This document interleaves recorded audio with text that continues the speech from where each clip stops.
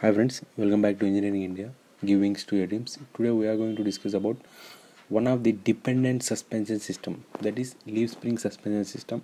This is the suspension system type which is used in heavy vehicles because it has got brilliant capacity to carry heavy loads when compared with coil spring suspension system.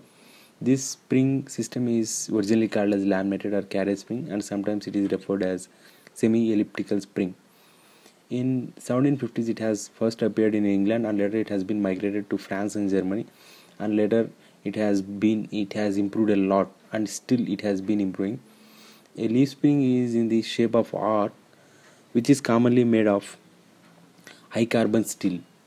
This spring is with a rectangular cross section and ranging of carbon percentage from 0.9 to 1%.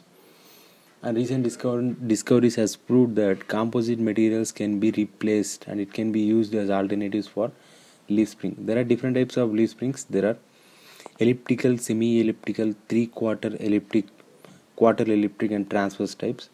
Mostly we can see semi-elliptical leaf springs.